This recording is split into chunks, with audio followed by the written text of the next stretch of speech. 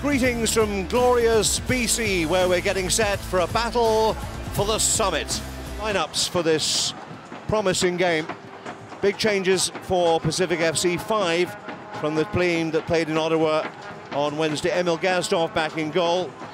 And interestingly, in goal, a debut for Czech-born Canadian Jasim Kalelat of Forge FC. Hoping the Hammers can do what they did last time. Possibilities here. Zanata in the middle, if it can be found. Going for goal. Once of Pacific, the man who once scored the CPL Championship winner against Forge in 2021. This is Chouanière, but Arun will go for goal. Off the woodwork. Not sure that Gazdov got a touch on it, but Chouanière, his eyes lit up as he saw the goal gaping, Jim. Poku picks it up, inside one.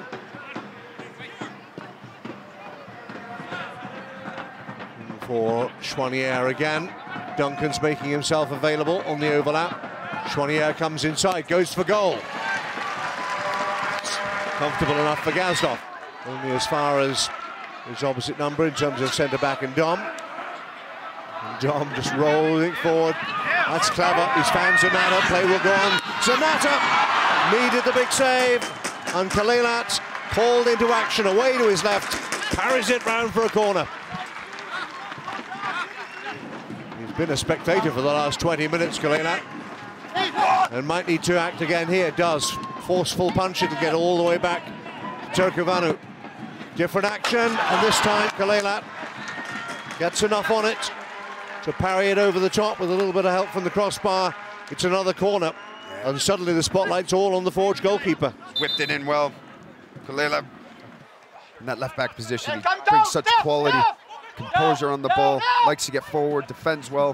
Poku needed a smart diving save from Gazdov. See what he was trying to do, inside of the instep, trying to curl it left-footed into the top corner. And Gazdov just got his fingertips on it, forward. This is Yates. And Turkovanu wants it on his left foot, chips it across, interesting. Josh Hurd, was that a handball? Scott Bowman waves away the protests. It'll only be a throw on that far side. There could have been another look. Referee doesn't get the benefit of a video replay. Does it come off Duncan's hand? Yeah. It was a handball. Look, hits his arm right there. So Parra will take the throw for Forge. Was he fouled? He wasn't. Referee's going to let it go. Young. Disappointing from Sean Young to encourage the Tridents to find that opening goal.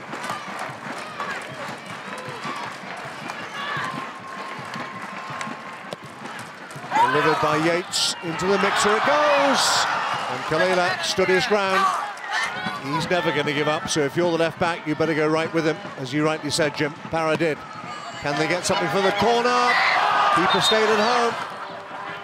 It's going to be another corner, and Meir Jaguar. Samuel for Badibanga, who's now come over to the left-hand side. That's where we're more used to seeing him performing. That's a decent ball for Parra. Across the face of goal. Becker. Oh, just wide. Tried to fool everybody. He's going to have that taken again.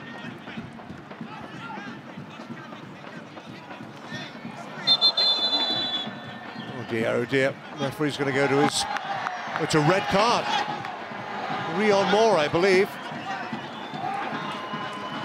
It's a red card for the Pacific striker. Dropped the ball, wasted some time. Not like that. Referee has seen enough, and this time Mr. Bowman does blow his final whistle. It ends a point apiece between Pacific FC and Forge FC.